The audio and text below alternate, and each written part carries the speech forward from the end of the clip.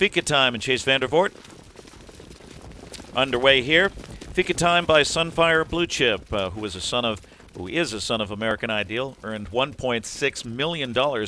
Successful sire Sunfire Blue Chip took a mark of 148 and 3. And Sunfire Blue Chip was a major stakes player as a 3-year-old in 2013 when he won the Adios. That was for Yannick Gingras and Jimmy Takter. Sunfire Blue Chip, Fika Time's sire, full brother to Breeders' Crown champion Heston Blue Chip. And Fika Time races past the opening quarter in 29 seconds. It was 29 and 2 last week. Sunfire Blue Chip, his sire, also won the Tattersall's Pace, the Prix d'Été, the Bobby Quillen Memorial, was second by a head in the Messenger and the Molson Pace. As we said, a very successful sire. He stands at Mac Lily Farms in Ontario. The dam of Fika Time is Raiders' favorite by the Iron Tough Keystone Raider. Fika Time, her third foal.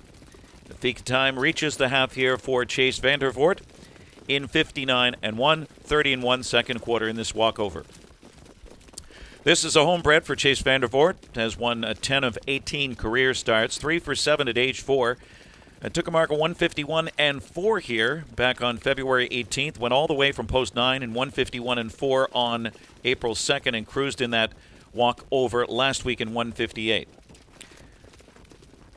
And 3 quarters coming up for Fika Time. Basically means coffee time or coffee break in Sweden.